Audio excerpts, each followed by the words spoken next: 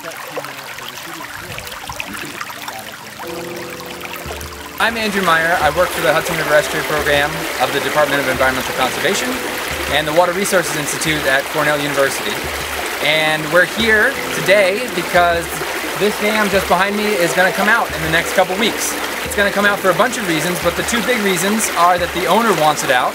So this is the owner's prerogative to take it out because she didn't want the insurance and the liability costs and the danger associated with owning a dam, and especially a dam in this state, which is broken in a lot of ways. We're upstream of the dam, and so they're broken at the bottom of the dam, and water is already coursing through the bottom of it and slowly making the dam less and less safe.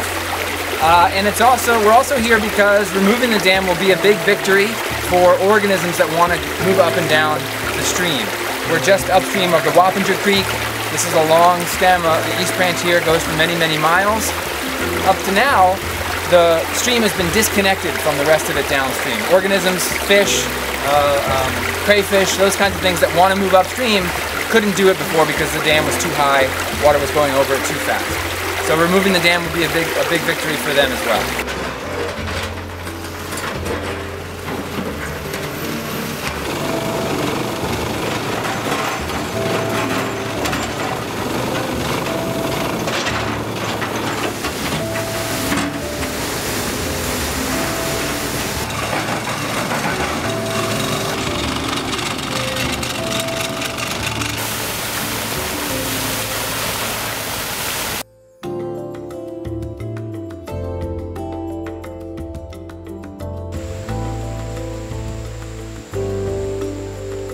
So here we are back at the Shapp Dam in the town of Clinton, Dutchess County, New York. And the dam has been removed by the great work of Dutchess County Soil and Water Conservation District and a couple of consultants and engineers that they hired to work with them.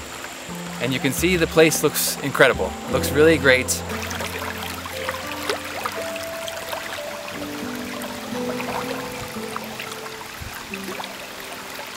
The place where the impoundment used to be has been graded and planted with grass, so we're cutting down on the erosion that might occur here.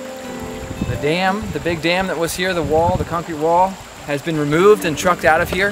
And most importantly, here's the East Branch of the Wappinger Creek, now flowing from upstream to downstream without having to pass over or through the dam like it did before.